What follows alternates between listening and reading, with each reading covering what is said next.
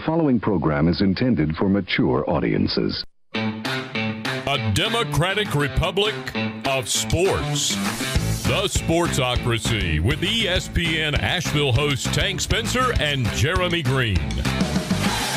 I'm Tank Spencer, Jeremy Greene's alongside as always, and you are in the Sportsocracy. And we are in the Wicked Weed studio, wickedweedbrewing.com. Wicked Weed Brewing, drink different. The Baltimore Ravens, how do you get over a week one loss? Well, you beat the defending AFC champions.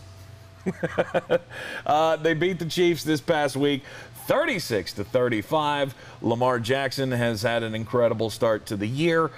This is a team that I have expected them to be right in the mix for a Super Bowl, for Super Bowl contention, and nothing is going to sway me off of that. Losing to the Raiders in the first week, I went, maybe there's a problem. And I saw the Raiders beat the Steelers, and I know, stop it. And then I see them beat the Chiefs the next week, and everything's going to be just fine with this team. You still have the question of injuries. It's just one of those things football teams have to deal with. Well, now Lamar Jackson's hurt. He didn't practice today. Yeah. Said his hip sore after the flip into the end zone. Good for you. I've said that a lot. Stop doing that. But, you're playing the Baltimore Ravens, or you're playing the Detroit Lions, so not overly worried about it. No. Big takeaways from the Chiefs game. You ran really well. You exposed that defense for it's still as weak as we ever thought it was. Mm-hmm. There was a lot to like to me, and you shut down Tyreek Hill. Mm-hmm. After what Darren Waller did, that was important. Now, you still let Travis Kelce go nanners. So I do believe there is something to be said for maybe you should play tight ends against the Baltimore Ravens. Now, they did play, two of the three best tight ends in the league start the year, and they get one of the top five this week. Mm-hmm. May not be a habit, may just be a circumstance, but right. I think there's a little bit of a gap in between Travis Kelce, Darren Waller, and T.J. Hawkinson, but there's a gap, but he's still in the top five. Oh, sure. I'm not going to disagree with that. Lamar Jackson running for 100 yards again is a very real possibility. I would agree. You should be able to win this game comfortably, despite the fact that it's on the road. I really do not care. Baltimore is going to kill the worst teams in the NFL, and Detroit definitely falls into that category for me. Vegas currently has them at 32. This game will never be close. Mm-hmm. To be honest with you, I'm shocked it's only an 8-point spread. I think they are going to obliterate this number. Marquise Brown had a good game against the Chiefs, 113 yards, 1 touchdown on 6 catches. Are you concerned that Mark Andrews hasn't been a bigger factor? No. Okay. Game script. I wouldn't have loved Mark Andrews against the Raiders anyway. Mm-hmm. He had 5 catches against the Chiefs. That's fine. Okay. He'll have big weeks. There's a reason I didn't have him in the top 5 in fantasy going into this year. Mm-hmm. Sammy Watkins was going to be a bigger piece of this offense than you thought. Mm-hmm. And when Rashad Bateman comes back, he'll be a bigger piece of this offense, and on down the line. This is going to be a team that kills you with death by 1,000 paper cuts. There's no one person outside of Lamar Jackson that you're terrified of. Mm-hmm. But the combination of all of them is daunting. It is that. Now they have Latavius Murray in town. You think he's going to take over the Gus Edwards role in this offense? I believe he eventually does. Tyson Williams continues to – that's still going to be a split backfield? I believe Tyson Williams will be the change of pace, the J.K. Dobbins role from last year to Gus Edwards, Latavius Murray. Mm-hmm. I just think Latavius Murray is going to start out-touching him reasonably soon. Right. Tyson Williams is one of those guys that I don't see getting a 15-plus carry workload. He had 15 touches against Kansas City, and I think that's about where he should be. He's very electric with the ball in his hands.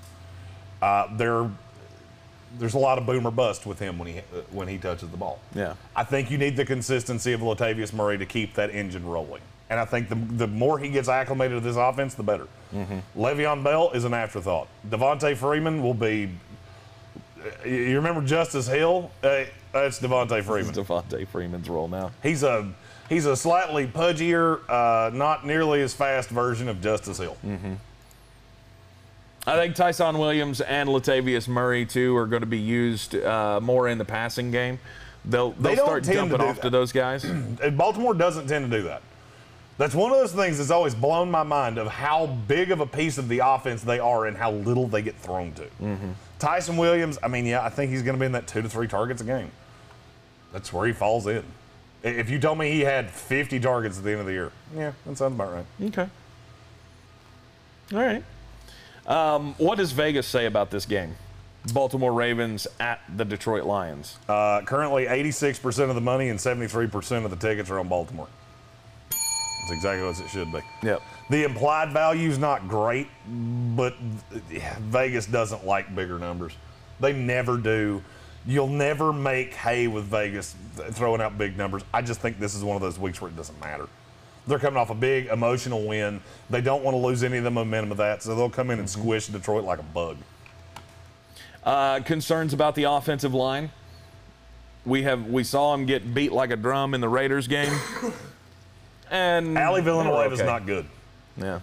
But you still have pieces. You still got pieces of the offensive line. And as long as you got Lamar Jackson, you can't send doghouse blitzes on him anyway. If you do, he's going to burn your ass. Lamar Jackson's like Chipotle. Don't tempt it. It will burn your ass. I think they need T-shirts. They got to have T-shirts. Lamar Jackson will burn your ass. Yeah. If you tempt fate and send 6+ at him, it's not going to go well for you. Yeah. Get the spicy salsa on your burrito bowl. It's not going to work out for you. Tomorrow will suck. They should roll easily against the Detroit Lions, and you know what? I really can't see the Ravens losing another game until maybe December. Wow, that long? Well, they go Lions, Broncos, Colts, Chargers, Bengals, Vikings, Dolphins, Bears, Browns, Steelers. The schedule's Browns, very favorable. Steelers, Browns. You're going to lose a game in there. You could possibly lose 2 games in there, but depending on how Pittsburgh looks at that point, hell, you may not lose another game until you get down to the Packers in mid-December. The schedule is favorable. They've had the toughest schedule in the league through 2 weeks.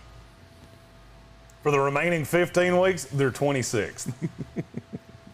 Yeah, the outlook for Baltimore's pretty rosy. Enjoy it, fans, and hopefully Lamar won't hurt himself jumping into the end zone anymore. No more flips. I'm Tank Spencer. He's Jeremy Greene. We are the Sportsocracy, the Democratic Republic of Sports. Be sure to hit that subscribe button so you see all of our team-by-team content here on the channel throughout the NFL season. And, of course, we are live every weekday morning in the Wicked Weed studio at 10 a.m. We will see you next time.